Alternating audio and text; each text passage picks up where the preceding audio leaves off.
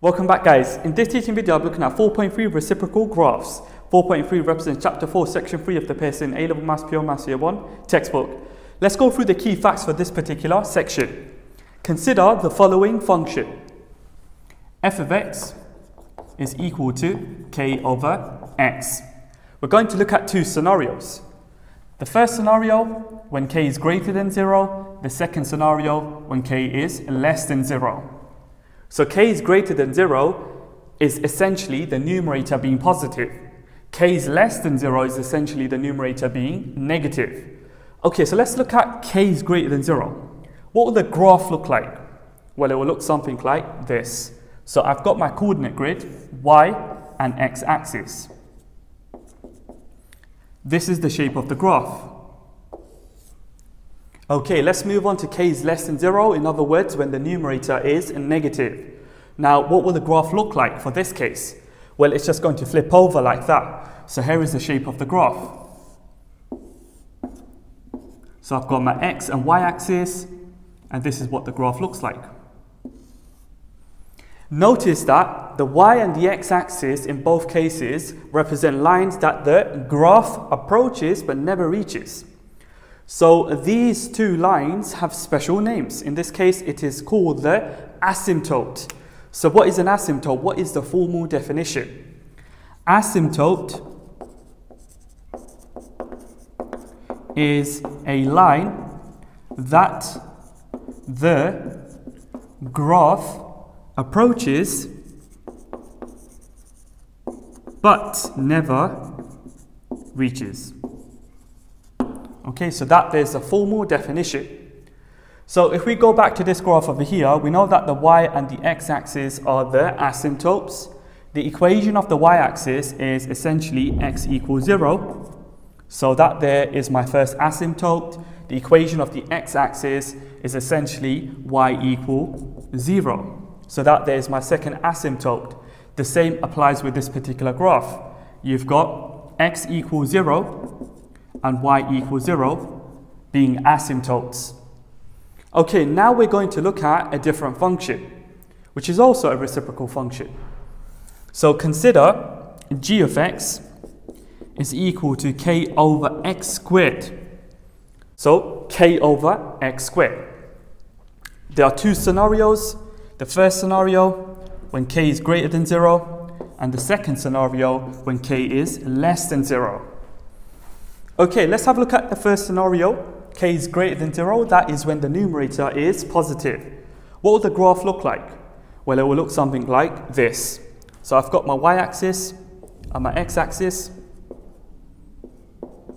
Let's sketch the graph. Okay, so in this scenario, the graph will take the following shape, as you can see. Okay, now let's look at k is less than 0.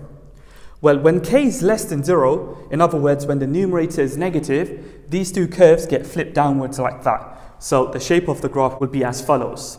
So I've got my y-axis and I've got my x-axis. These two curves get flipped downwards. So it looks something like this. Okay, now let's identify the asymptotes. In both cases, we see that the curve approaches but never reaches the y or the x-axis. So the y and the x-axis, again, are the asymptotes. So over here, we've got the y-axis. The equation of the y-axis is x equals 0. That's my first asymptote. The equation of the x-axis is y equals 0. My second asymptote. The same applies over here. So we have x equals 0 and y equal 0. So that there, ladies and gents, is the key facts for this particular section. We're going to be using these key facts to sketch reciprocal graphs. Let's have a look at example 1. Sketch on the same diagram, part A, B, C, and D. Let's start off with part A. We've got y equal 4 over x and y equal 12 over x. Here's my coordinate grid. X and y axis. Let's start off by sketching y equal 4 over x. The numerator is positive, so it's going to take this shape over here. So here is 4 over x. Now we're going to sketch y equal 12 over x. The numerator is positive, so it will take on this shape here. However, notice that the numerator over here is 12, which is larger than the numerator over here, which is 4. So how will the graph over here differ from this graph? Well, it will be further away from the origin. So 12 over x will look something like this. As you can see, it's further away from the origin. As the numerator increases, the graph gets further away from the origin. So we have y equal 4 over x and y equal 12 over x. Let's move on to the next part of the question, part B. Y equal minus 1 over x. Notice that the numerator is negative 1, so the graph will take on this shape. We're going to be sketching this and this on the same coordinate grid. So here's my coordinate grid. X-axis, y-axis. Let's start off with y equal minus 1 over x. Here's the shape of the graph. The next graph is y equal minus 3 over x. Notice that minus 3 is smaller than minus 1. So what will happen to the graph in this case? Well, it will be more further away from the origin in comparison to the graph of this particular function. So I'm going to sketch minus 3 over x so that the curve is more further away from the origin in comparison to these two curves. So this is what my graph looks like. So I've got y equal minus 1 over x and I've got y equal minus 3 over x. Moving on to part C, y equal 4 over x squared and y equal 10 over x squared. Notice that we have x squared in the denominator, so we're looking at this particular function. And over here, 4 and 10, if you were to sketch the two graphs on the same coordinate grid, you have to sketch it in such a way that the curves for this graph is more further away from the origin in comparison to the curves for this graph. Okay, in both cases, the numerator is positive, so the graph will take on this shape. Here is my coordinate grid.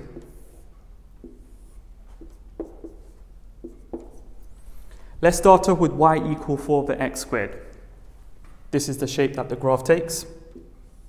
So it's a sketch, it's not accurate, so don't worry, as long as you get the shape correct, that is the key. Notice that in each case, the curves are not cutting the axes because the axes represent asymptotes. Okay, so we've got y equal 4 over x squared. Now y equal 10 over x squared will have the same shape, but the curves will be further away from the origin. So here is 10 over x squared. Okay, there you go. So we've got y equal 4 over x squared, and we've got y equal 10 over x squared. Okay, on to the last one. We're going to sketch these two graphs on the same coordinate grid. Notice that the numerators are negative, so the shape of these two graphs will be this shape here. But minus 3 is smaller than minus 1, so the curves for this graph will be more further away from the origin in comparison to the curves for this particular graph. So here is my coordinate grid, x and y-axis. Let's start off with minus 1 over x squared. This is the shape that the graph takes. Okay, now we're going to sketch minus 3 over x squared on the same coordinate grid. The curves for this graph must be further away from the origin. So this is what we have.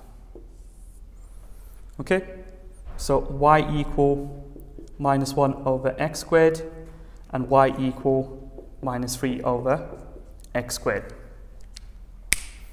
So in each case, we have asymptotes. The asymptotes are the y and x axis. Right, so I'm going to write down the equation of the asymptotes. Over here we have x equals 0, y equals 0, and that applies to all the other graphs.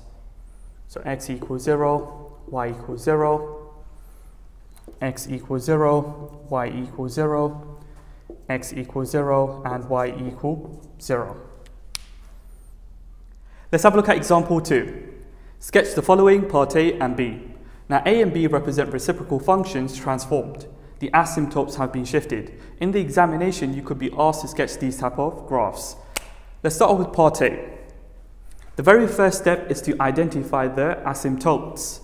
So asymptotes. To work out the x asymptote, you need to set the denominator equal to 0. So we have x minus 1 is equal to 0. We now solve this and we get x equal 1. So that is my x asymptote.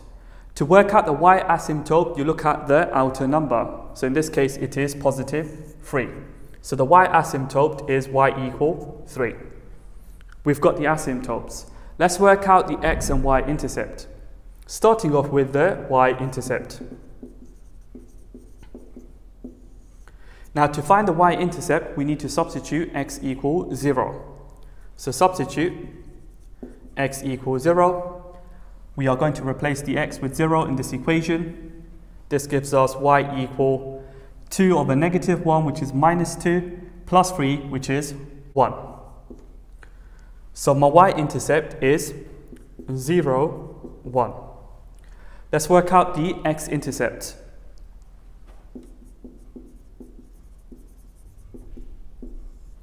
So for the x-intercept, we need to substitute y equal 0.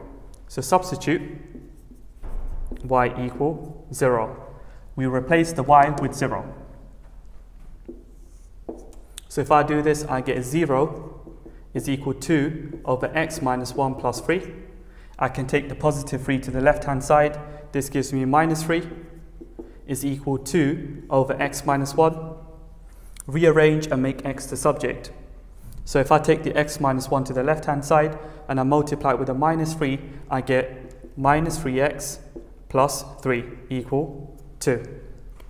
Right, so minus 3x is equal to 2 take away 3, which is minus 1. Hence, x is equal a third. So my x-intercept is going to be a third, 0. Now I'm going to sketch the graph. So here's my coordinate grid. I'll start off by labeling the asymptotes. So I've got x equal 1.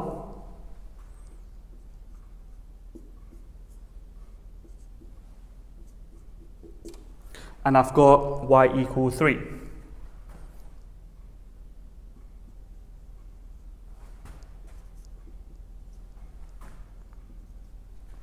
Notice that the k is 2, which is greater than 0. Hence, this is the shape of the graph. So I'll sketch that shape in. Here is my first curve. Remember, these two are asymptotes, so the curve does not reach the asymptotes.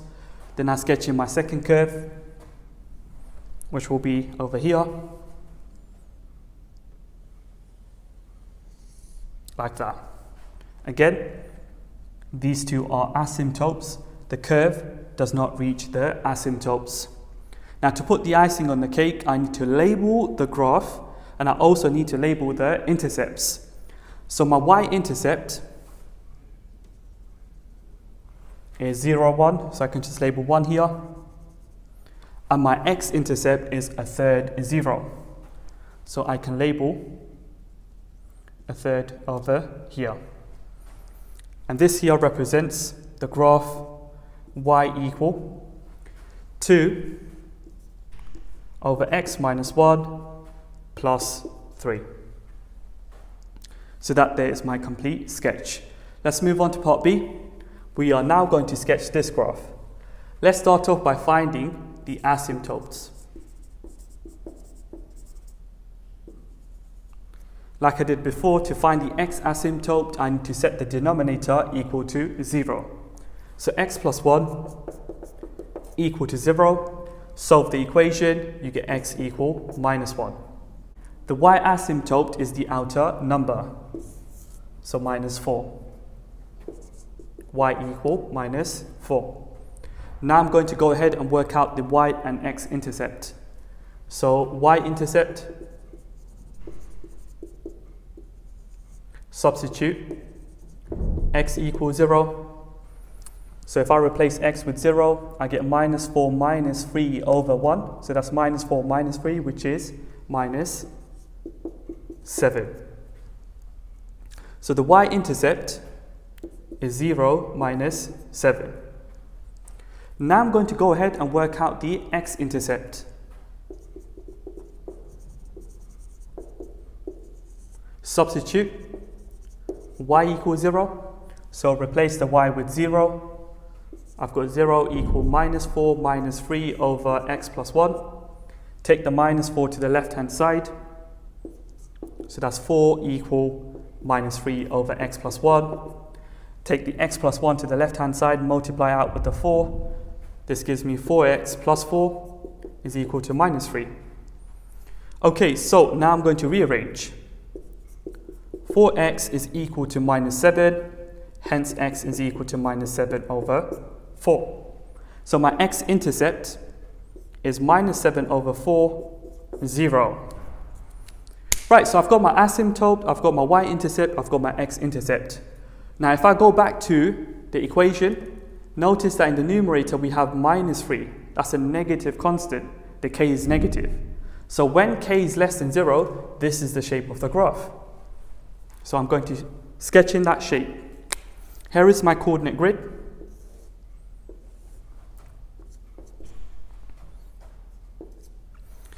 Let's start off by labeling the asymptotes. We've got x equal minus 1.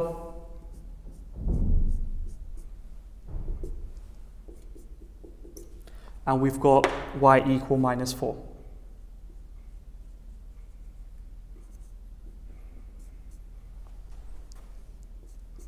Remember, it's not to scale, it is a sketch. Okay, so now I'm going to sketch in these two curves. So here is my first curve. And here is my second curve. We can label the x and y intercept. So this x-intercept is minus 7 over 4, 0. So I can label it as minus 7 over 4. And this y-intercept is 0 minus 7. So I can label it as minus 7. To put the icing on the cake, we know that this graph represents the equation y equal minus 4 minus 3 over x plus 1. So that there completes example 2. So essentially, when you have these type of reciprocal function, which is a transformation of the original reciprocal function, here is the step-by-step process. Work out the asymptotes, work out the y-intercept, work out the x-intercept, identify the shape of the graph, which is dependent on the numerator. Is it positive or negative? If it's positive, this is the shape of the graph. If it's negative, this is the shape of the graph. Once you've got all of that information, then you can go ahead and simply sketch the graph. If you found this video useful, please don't forget to subscribe, leave a like, leave a comment, turn on the notification bell so that you receive notifications every time I post teaching videos.